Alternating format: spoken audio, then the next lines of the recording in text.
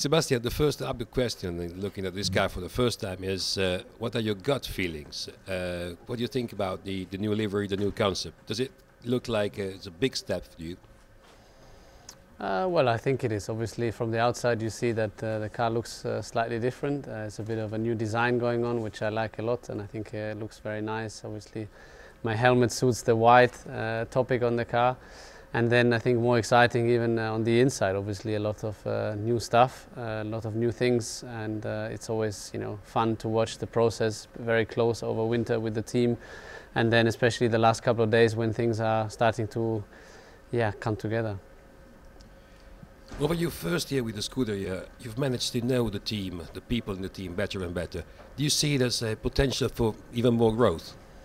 I think there is. I think last year was very good for us, very positive. Obviously the success early on that we had helped to stabilize the team, but nevertheless, it's still a young team, a lot of new people, and now they've been in the job for 1 year, and I think it really starts only now that we see the results. So obviously in this regard, the new car this year is really the first car of this team, and therefore I'm very excited to get on track and see how it feels.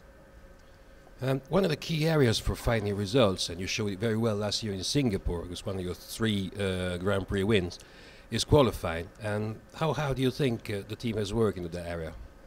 Well, obviously you enhance your chances in qualifying if you are quicker, so that's what we generally try to do. We try to make the car quicker. Obviously in-house we have the chassis and everything around the chassis, we have the engine as well, so on both sides we're obviously trying to make good progress, and I think we did. Now it's up to us to see where we start off, and then up to us again to see what we can do with that.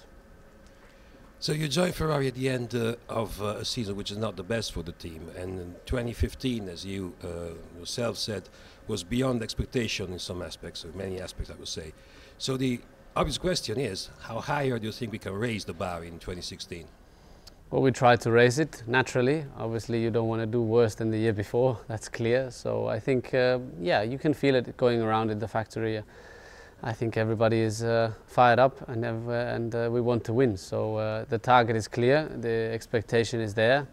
But I think that's also where we want to be. So we'll see how close we are and how much there is to do during the season.